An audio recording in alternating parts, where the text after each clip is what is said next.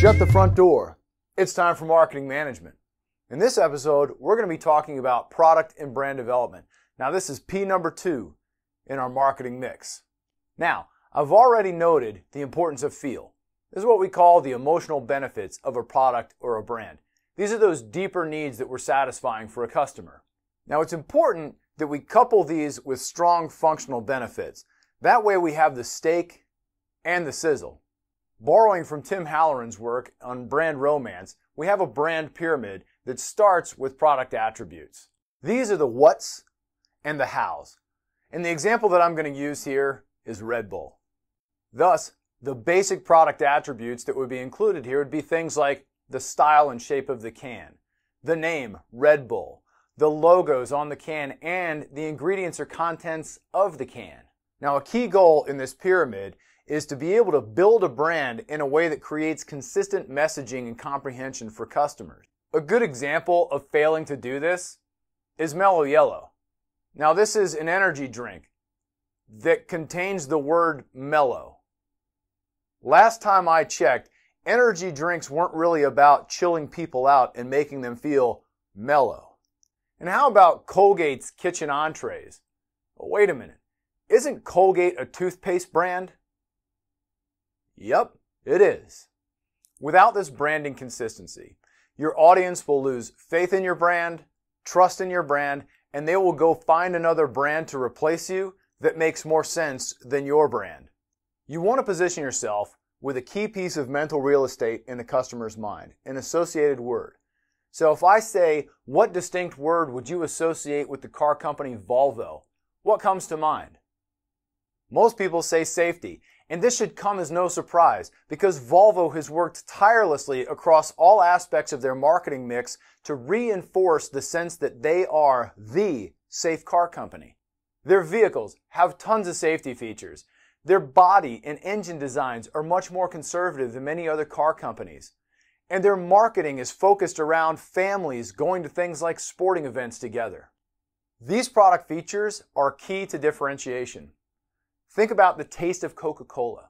Think about the shape of a smart water bottle. Think about the constant spinning of a Rolex watch or the shape of the dashboard in a Mini Cooper. Marketing guru Seth Godin notes a bunch of these issues in his book Purple Cow when he talks about how to develop an idea virus.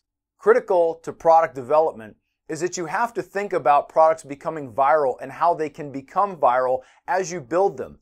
These cannot be an afterthought. Now, from attributes, we ladder up to functional and emotional benefits.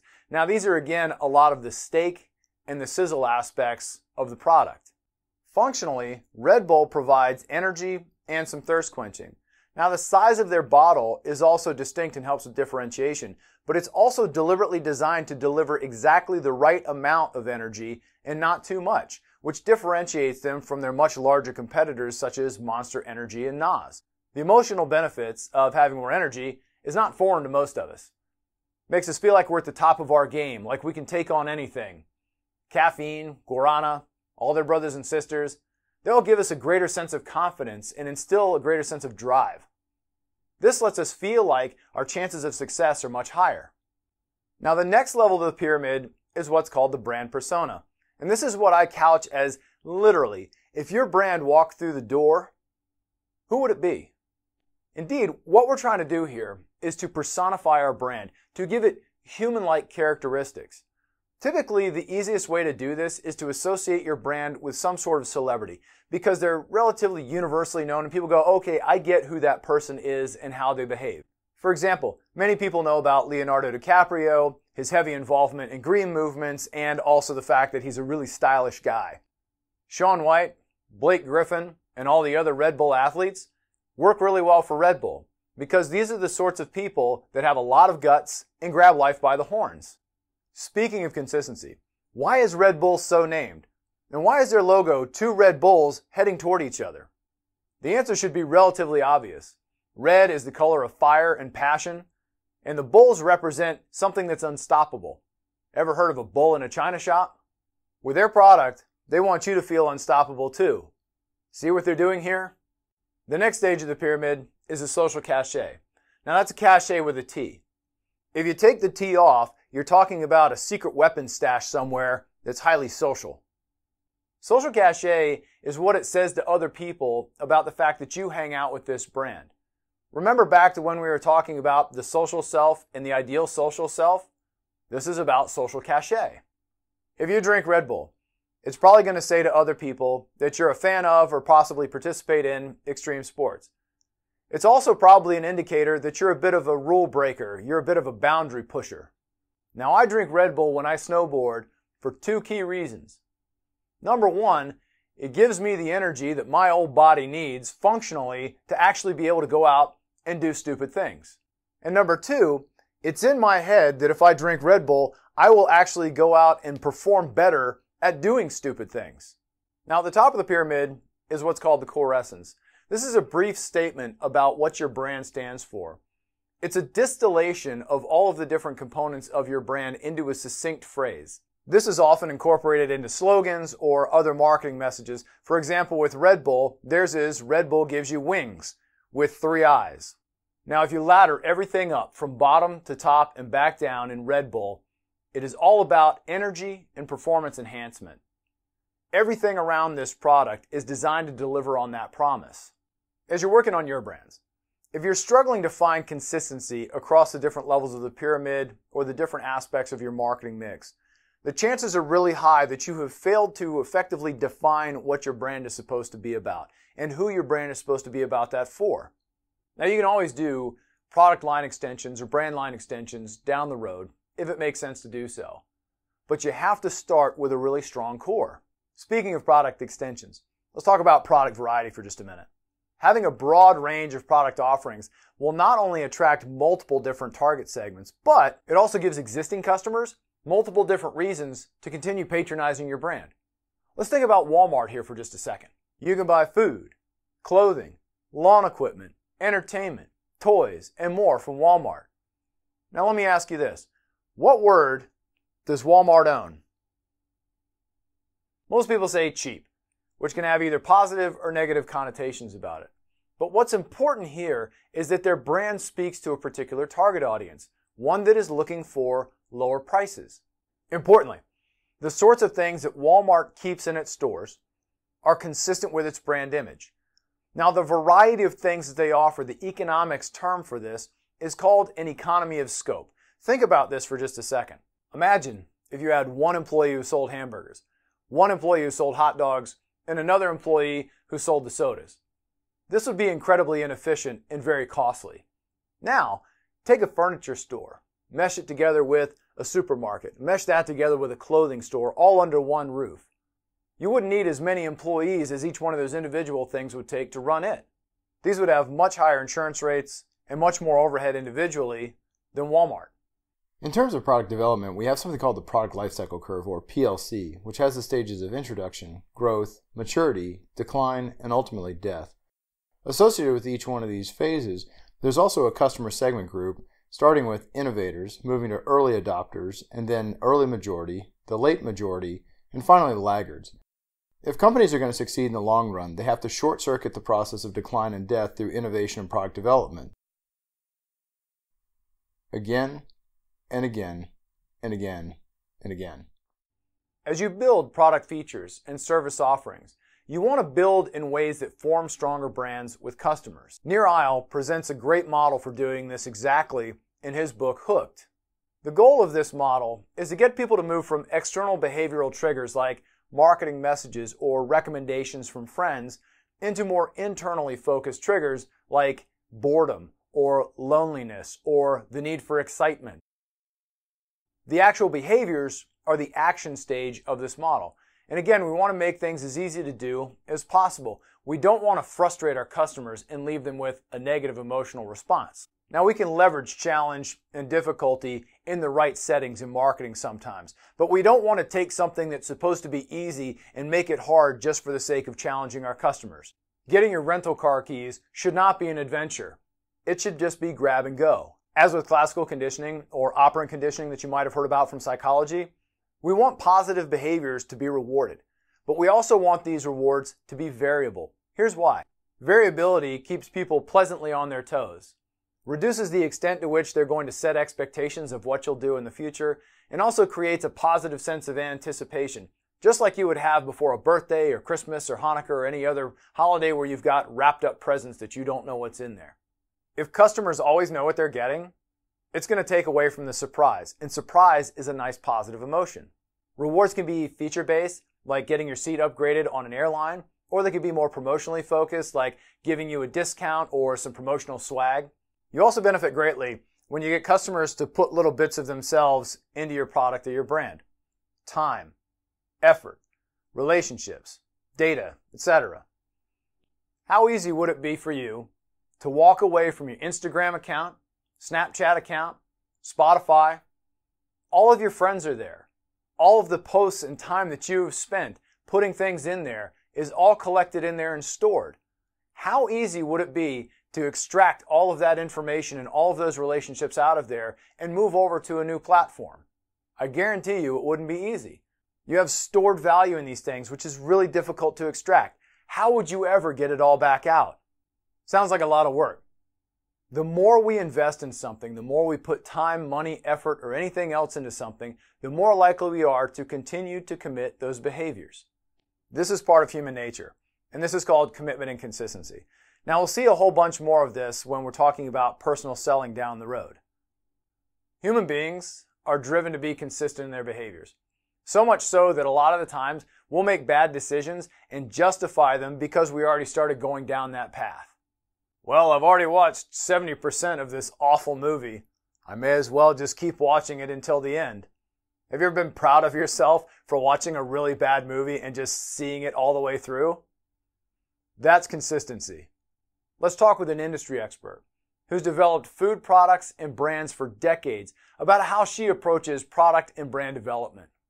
Welcome to the show, Mary Drennan, currently the CEO and co-founder of Nourish Foods, and plug for the website, nourishmeals.com.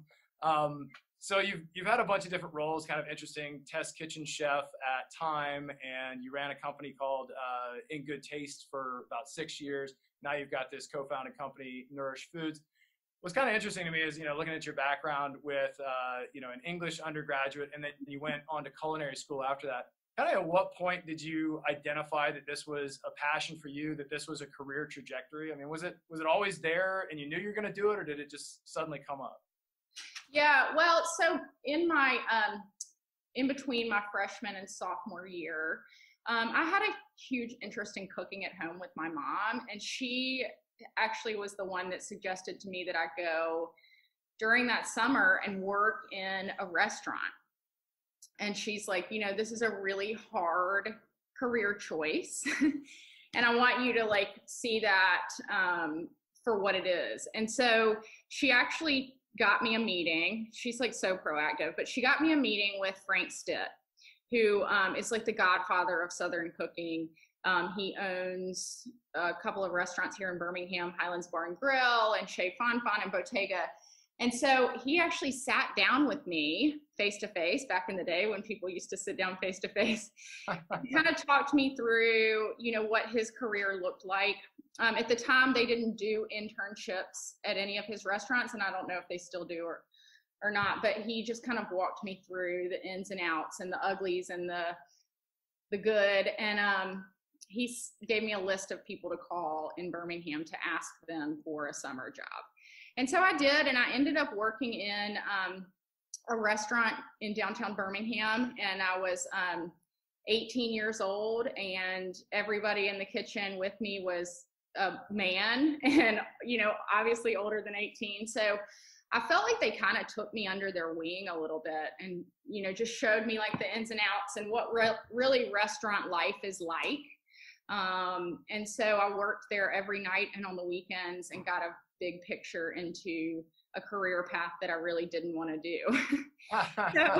So what my mom's intention was to show me this hard life, and I actually saw it. And so, but it didn't stop my desire to figure out how to work in food on my own terms.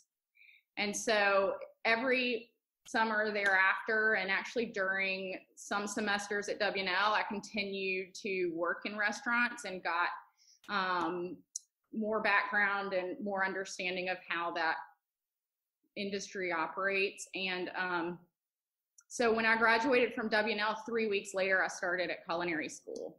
Oh, wow. And, yeah. So that was kind of how I got my start in food. But before I even went to culinary school, I knew that there was a framework within food that I did not want to pursue, and that was the restaurant biz. Sure. So part of what this segment is about is product development. Obviously, you've got a company now, and you've had a company that has to develop new products and put them out there in the market space in terms of food. So can you kind of tell us about what it takes to build new products and to establish a brand around that? Like, what's your process? What's the method to the madness in terms of product development for you all? So we have kind of an interesting process and background to that. My partner is more of the product development now than I am, but back in the day, she and I both worked at Cooking Light magazine, which was a Time Inc. publication. It's now shuttered. And we did recipe development for that magazine and a handful of others within their brand lineup, Cottage Living, Health Magazine, Oxmoor House, Coastal Living. Oxmoor House was their cookbook publishing. But so we basically would take a recipe and develop it from the beginning to the end with testing procedures to make sure that it would work 100% of the time for the home chef. And what we were building at that time was a foundation of understanding how recipes work, what people want to make at home, what questions come up in the testing and development process that maybe you think a part of a recipe is going to work, and then when you actually get into the nuts and bolts of it, it just doesn't work how you thought. And so that really kind of laid the foundation for she and I to be doing what we're doing now. Although we're not distributing recipes per se, we are distributing the fully finished product to people's homes. And so the part of the development for us that was the most challenging is our product is delivered fresh to our clients' doorsteps every week. And it has a consume by date of 6 or 7 days from the day that it's delivered. So you have to think about meals in the sense, not like in a restaurant sense where you sit down and you order the barbecue chicken and it's going to come out in 7 to 15 minutes, right? And it's going to come out hot. So think about it in terms of we're cooking it here, cooling it, packaging it, and shipping it across the country for somebody that may eat 7 days later. Right. And so it's a different product than what is going to be consumed on premises. And so we had to kind of like adjust our thinking and work with the recipes and figure out what reheats well. Because not all protein is considered, it doesn't all heat perfectly again. And then if it's something that's like a leaner meat, for example, like how do we incorporate a sauce?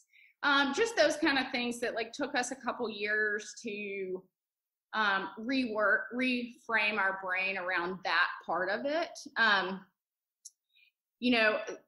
Now that we have a team of people that work in the kitchen that are very creative, the product development does not fall squarely on our shoulders, but we still have a pretty heavy hand in I don't even know if it's called the framework, but like, we do really well within this. She's making me laugh. I'm sorry. That's fantastic. Right? There should be at least a little bit of humor. You should have seen Corey Allison on here yesterday. Oh, really? Okay, so Tiffany just held up a piece of paper that said old shit, which means like she wanted me to mention that like we try to have a no waste process here. So if there is something that is going to go bad in the next week, for example, we will try to turn it into something new. And it actually helps with our food cost. Not that people eat bad food by any means. And I can give you some more concrete examples of that. But anyway, so that's kind of our product development background. And then, we do have some consideration for seasonal The stuff that we would run today is not going to be the same produce that we would run in January. Or if we did try to, the cost would be just too tremendous for us to have it. So there's some seasonality involved with the menu. We do have 10 to 12 entrees every week, and we rotate those on a 5-week schedule. So between like 50 and 70, let's say, unique different items that the kitchen staff is required to know. Okay. Yeah. So let me ask about that for just a second, right? So the answer in my mind is probably obvious, but for the sake of the people that are watching, why do that? Why have that much variety? Well, we feel like we can create a longer lifetime value for our clients if we are constantly giving them something new or something that they perceive as new. Because 5 weeks from now, you won't remember what you ate for lunch today. But if you ate it again in 7 days, you'd be like, I just had this, right? And so we actually think that that's one of our key differentiators between us and the bigger players in this direct market is while they have probably efficiencies of scale because they're doing a larger volume of a smaller amount of items, we feel like we can actually keep that customer longer if we do give them more variety. Great. That's exactly one of the things that I wanted to hear you say about this is like you have a differentiator, right? So you've got this differentiating factor where they're achieving economies of scale, probably keeping their costs down, but you have a longer term, more satisfied customer with a stronger relationship with them. Because as you say, every 5 weeks or so, it's like you don't remember what you ate for lunch. You remember it was good, but if you eat the same thing every week, you're like, this is getting old. Right, exactly. And then it creates kind of, for our current clients at least, it creates a buzz for them because they're like, ooh, that dish is back. I loved that one last time, And so there's some staples that we do keep on there, but it's not every week. Do you find that there's a lot of buzz from your current customers to new customers? Do you all analyze that at all? It's really hard for us to track that just because it's all e-commerce. And we don't have the technology, at least within this website, to track referrals. Gotcha. I wish that we did because I think that would be tremendous. Word of mouth is good for any business, but especially one of our size. Absolutely. Yeah.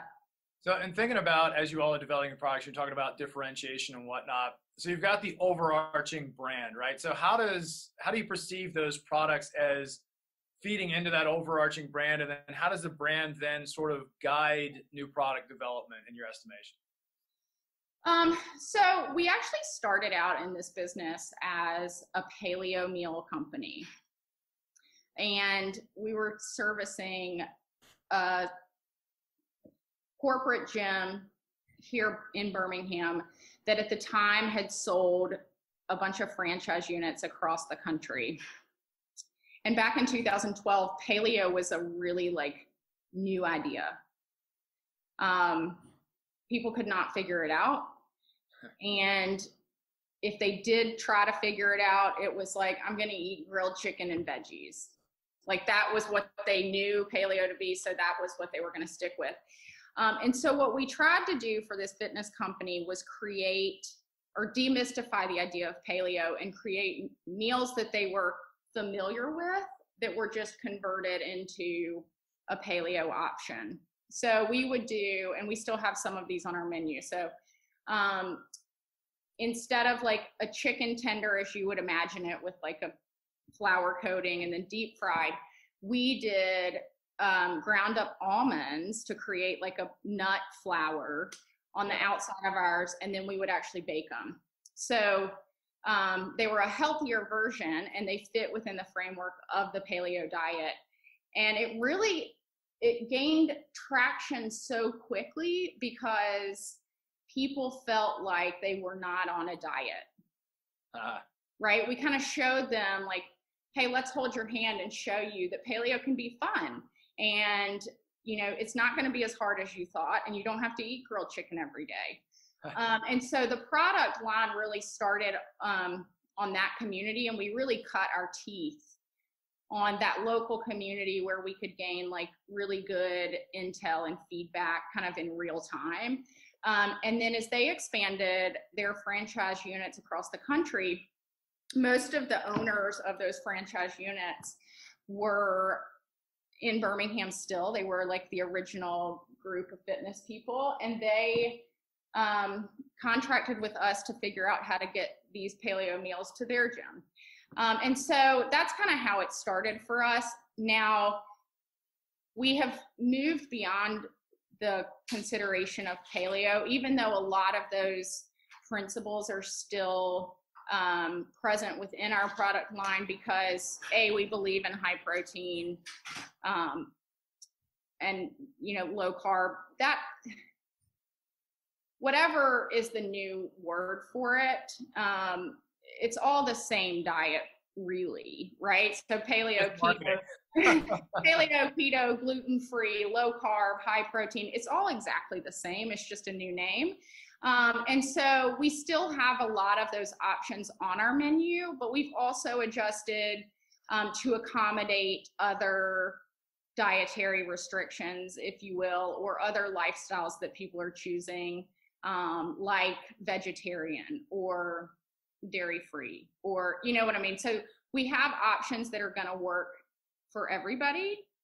And so we didn't want to close ourselves off to like one special diet per se. Did you hit a critical mass at some point that caused you all to tip over to more offerings, or were you just paying attention to what people were demanding in the marketplace? Like, what was the tipping point there? Well, for us, when we moved from doing private label for that fitness company to our own brand, we felt like it was a good transition for us to get away from the paleo moniker. And that actually goes back to our Cooking Light days.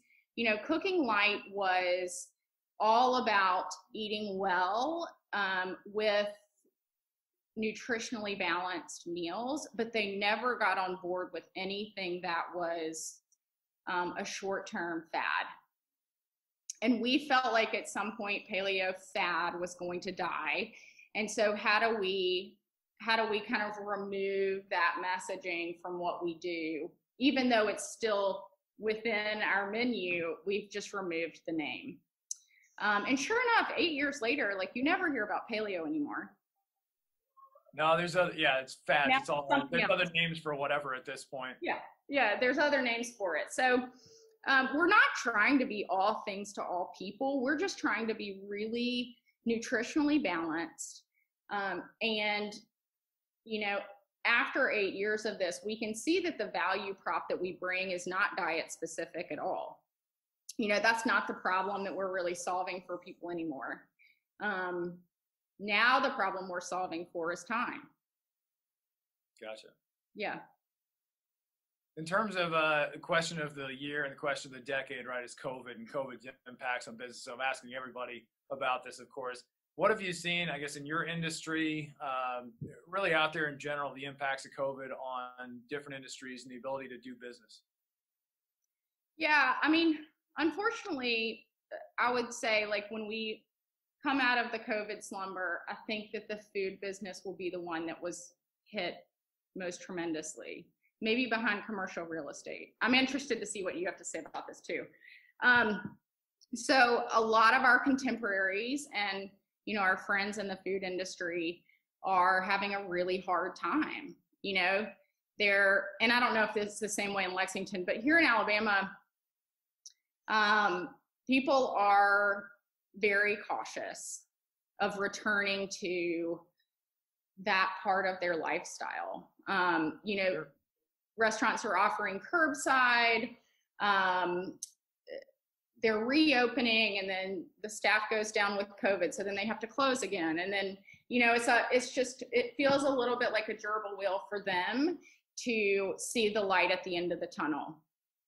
The beauty of what we had built is that we were already set up fully e-com delivery. We don't even have anybody that ever walks in our facility. So that part of it for us was a blessing, for sure. We were able to pick up quite a bit of business especially in March and April and May, when people were starting to realize like, oh, I'm sick of cooking at home and I can't go anywhere.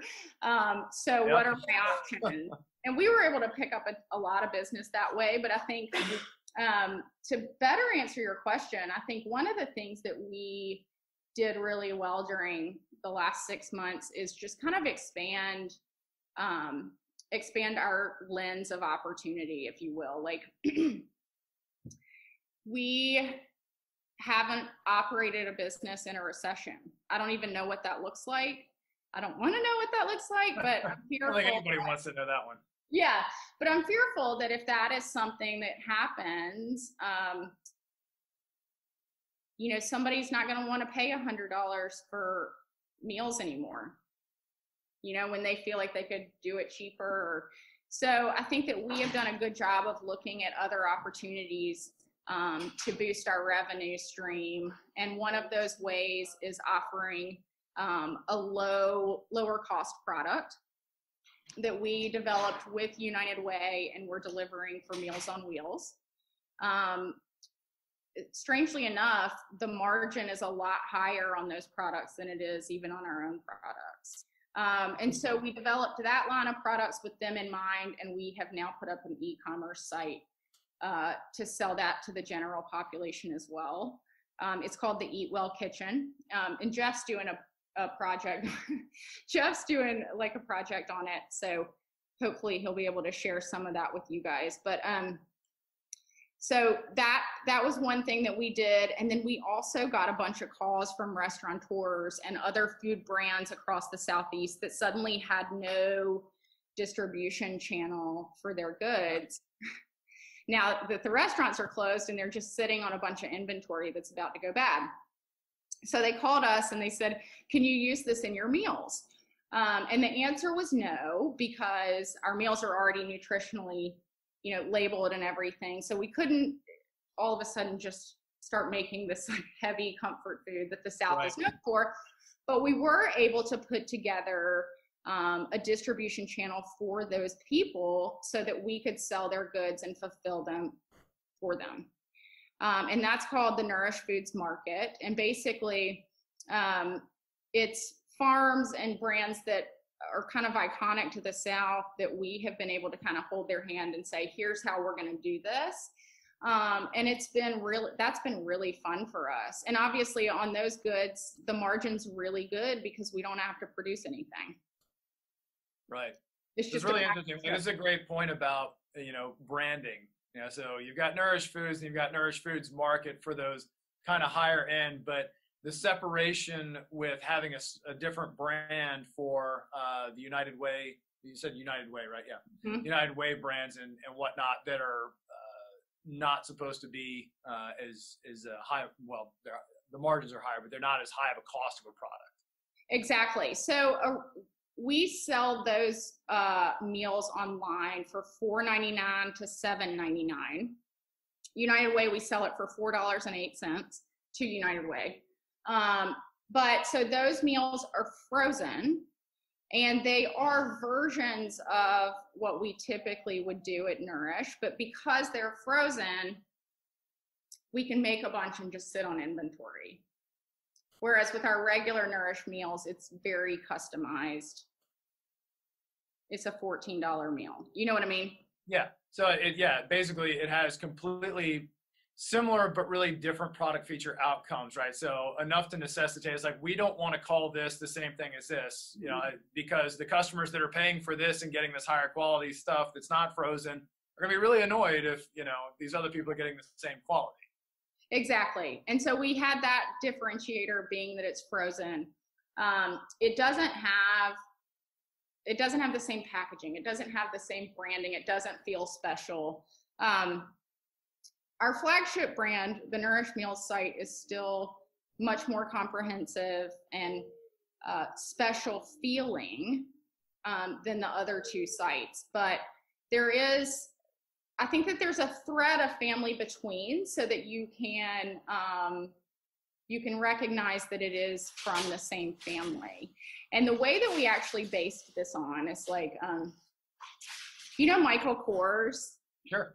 I mean, you do know Michael Kors. I mean, he was on TV. Not personally. I mean. Yeah, but he's not on my speed dial. Probably resonate with the women in your class more. But so we looked at it and we're like, okay, well, Michael Kors makes this handbag that's $1,000. That's a crocodile handbag. I don't know. I don't actually have any. But so I don't either. The people that can't afford $1,000 handbag still want something that looks like it, but maybe he created something called the Kors brand, and he did. He created Kors collection that's like a similar looking bag, maybe it's smaller, and it's a fake crocodile bag. And so that was kind of how we framed this, is like, that was smart of him, because I bet that he sells a lot of those fake crocodile bags to Target, but this person there's only so many of these people out there. Yeah. I mean, it's like Honda and Acura, Yeah. You got all these different car companies, like, well, here's the premium level, and then here's the mid-range. I knew there's probably actually some like concept within what you guys teach that is that. Car lot. It's the car lot, right? Like, you walk onto the Mercedes car lot and you may not be able to get the big SUV, but you can get still a Mercedes. It's just not the same one. Yeah.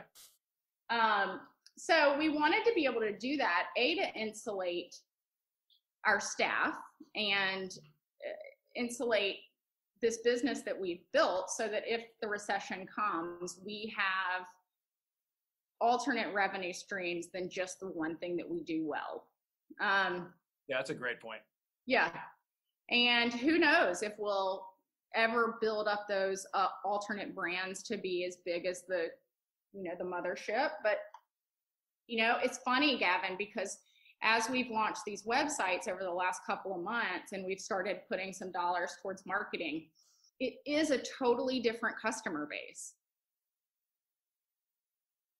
So I think it's going to be really, I think by the end of the year, it's going to be really cool to see.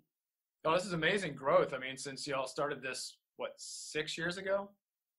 Yeah, we started actually the private label meal delivery in 2012, and then we launched our own brand in 2014. So yeah, it hasn't been that long, but it feels like a lifetime. Well, you passed over the critical 3-year hump, right? I mean, that's where everybody tries to get to, and then they're just like, oh yeah, we've been at this way longer than 3 years.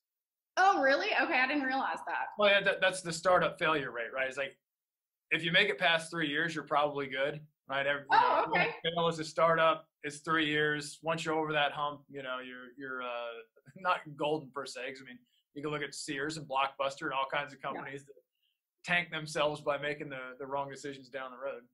Well, so they probably tanked themselves by not innovating. That's a great point. At a time when it was very clear that they should innovate, right? Yeah, not looking at the environmental writing on the wall. Yeah. So that's what we are trying to do that differently. I will say, like, when we talk about building these other brands, we're not taking a ton of risk in those. Like, both of those new websites I built for the marketing, like, I'm doing my own ads. It's not like something that we're really rolling the dice on yet. Well, yeah, and you had a distributor come to you and say, hey, we've got all this product that we can't sell. Yeah. Can you do anything with this? Yeah. That's a great position to be in. It's a good position, and it's actually propelled us to be the one that receives those calls now, instead of having to call to find products to stock. That's a good position to be in. It is, yeah. We feel pretty lucky, and I think that while this calendar year will not be our best year that we've ever had, I think that it will be one of the biggest personal growth years that we've had. Fantastic. And we just got the FedEx grant and the Alabama grant. So Tiffany's excited. She's over there like dancing. Grants are great. Ongoing revenue streams for business are the best, though, right? Yeah, right. Yeah, I mean, they're not tremendously impactful, but it's something.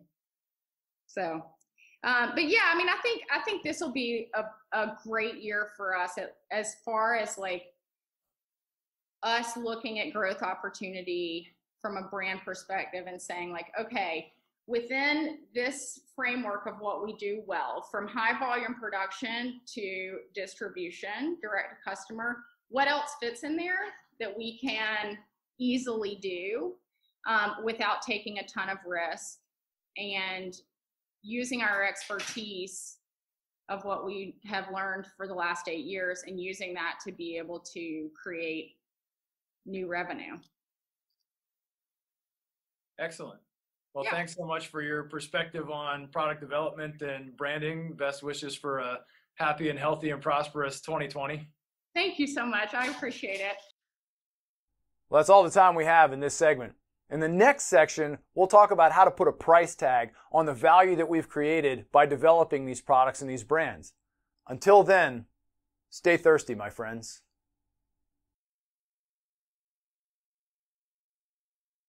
Now, I've already noted the importance of that feel word.